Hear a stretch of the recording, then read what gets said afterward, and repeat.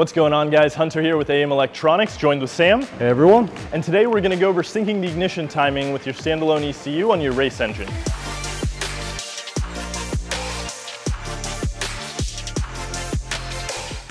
Syncing the ignition timing allows the ECU to know where the engine is at any given point.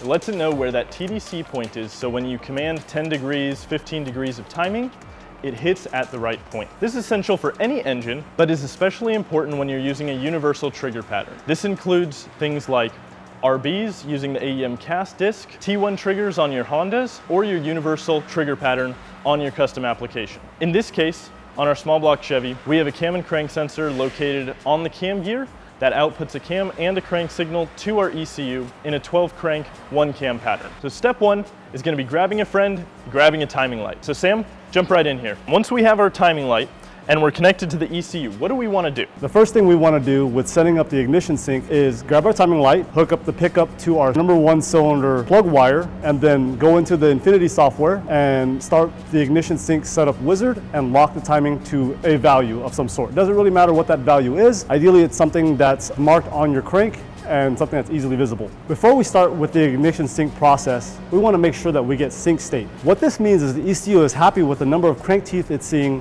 per cam tooth. And prior to getting sync state, your coils and injectors will not fire, so you won't be able to move on with this process until we get sync state. To test for this, we're going to go ahead and disable the injectors to ensure that this engine will not fire, and we'll crank the engine over to make sure that sync state goes from 0 to 1. All right, guys, now that we have the injectors unplugged, ensuring that this engine will not fire, we're going to go ahead and crank the engine with the ignition on and check our sync state channel to ensure that we're getting sync state. I got it. One trick I like to use when setting ignition timing when working on an engine or a setup where you can't really see the crank, or you could see it, but you can only see like a small portion of it. It makes it kind of hard to see where your sync is at the moment if the crank pulley is not indexed all the way around it. What I like to do is take a Sharpie, a paint pen, anything, whiteout, whatever, and make additional marks on the crank pulley every 90 degrees. And what I'll do is at TDC, I'll put 1 mark, 90 degrees from that, I'll put 2 marks, 90 degrees from that, I'll put 3 marks. So when you're looking at it with the timing light through a small little window, given how the engine is installed in the chassis, if you see 2 marks, you have an idea of where you are. Whereas if you didn't have that mark there and you just see a blank pulley, you have no idea where you are. So you can take that into account when you make your adjustments for setting your sync. On the crank pulley, depending on your setup, there will be a number of different timing marks. It could be a factory timing mark at 15 degrees. On this timing pulley, we didn't have any factory marks, so we had to make our own. Using a paint pen and a degree wheel, we set our marks at 0, 10, 20, 30, and 40, so we'll have an indicator when we're syncing our ignition timing. The goal here will be to get that line and number to line up with our pointer on the block to match what's in the InfinityTuner software. Next, let's get our timing light, clamp onto coil #1, and start making some adjustments. So we've got our timing light connected to the battery, and we're going to go ahead and take the pickup clamp and clamp it to our #1 plug wire. Be mindful that if your timing light has a clamp with an arrow that says plug, you want to follow that direction. This isn't something that all timing guns have, but if yours has it, you want to make sure that it's in the right direction.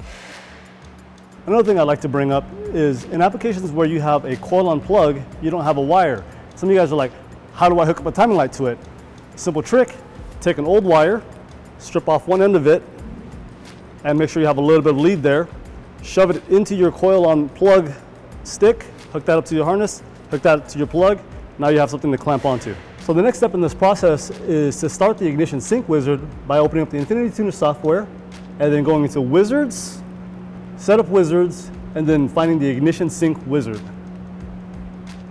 In this screen, we'll select a timing value that we want to lock the ignition to. In this case, we're going to lock it to 0. So we're going to be looking for that 0 timing mark on the crank with our timing light. Make sure you hit the checkbox to lock it. Now that it's locked out, we're going to go and hit the starter and check on the crank with our timing light to see where it's firing at.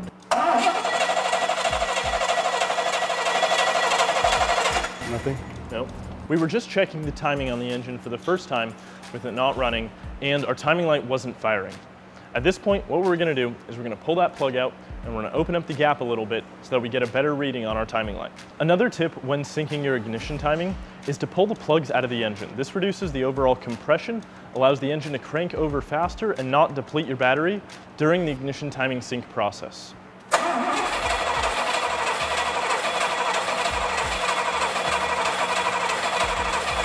So in our first attempt, we weren't able to see any marks on the crank pulley using our timing light. This is probably due to the fact that our current sync is probably way off. So what we're going to do is make some large adjustments within our Infinity software to try to push that timing to somewhere where we can actually see where we are, and then go from there and make adjustments so we can get to our 0 point. We're going to do so by hitting the advance or retard buttons within the Ignition Sync Wizard. Just so you guys know, the small adjustment is a ½ degree increment, and the large adjustments are a full 5 degree increments. So what we're going to do is push this timing off by advance the timing about 30 degrees. Hopefully we'll be able to see some sort of mark. So what we're going to do is click the advance large step 6 times to give us that 30 degree adjustment. So we made our adjustments to shift our timing advance by 30 degrees.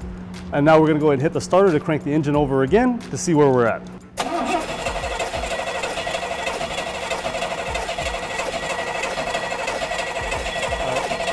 So in our last test, I was actually able to see our mark that we made 90 degrees advance from TDC. So what we'll need to do is retard our timing 90 degrees by clicking the large retard button 18 times. So now that we've made our adjustments, let's crank the engine over and check it with the timing light again to see where we're at.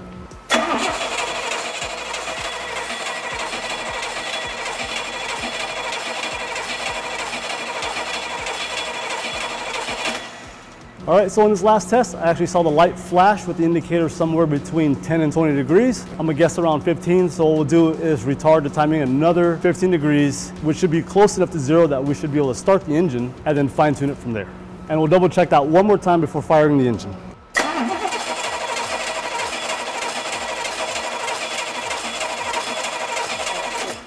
Those are some big ones.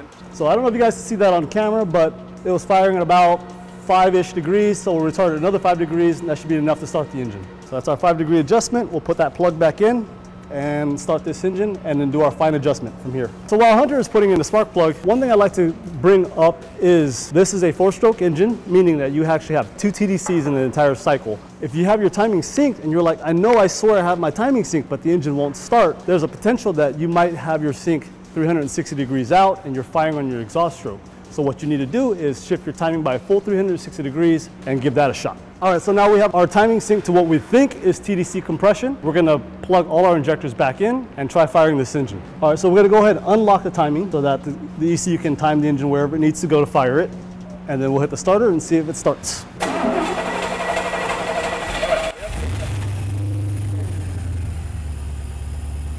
So now that the engine's running, we're gonna go ahead and lock the timing to a value that the engine will actually run at, because some engines won't run at 0 degrees. So we're going to lock it at 20 degrees by changing this lock value to 20 and then hitting the check mark.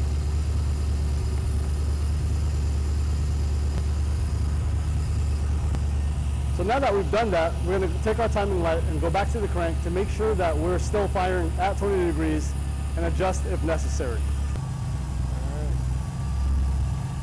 Is that like 20? Right about there. So after starting the engine and locking our timing to 20 degrees and double checking it, we found that our timing was still off by a couple degrees. So we went ahead and made some small adjustments in the Infinity Ignition Sync Wizard, and now our timing is perfect. The final thing you want to ensure is that your timing stays consistent throughout the entire RPM range. You want to go and test this by locking the timing at a value that the engine will run at, rev the engine through its RPM band, and confirm with the timing light that the timing does not drift forward or backwards. And if it does, you'll need to go ahead and adjust the pickup delay to account for that in the Setup Wizard. All right, guys, that's a wrap. This was a basic overview of how to sync your ignition timing. We know there's a lot that goes into standalone engine management systems, so leave us a comment below on what you want to see. As always, make sure you like the video, subscribe, and hit the bell for notifications so you're first in line. We'll see you next time.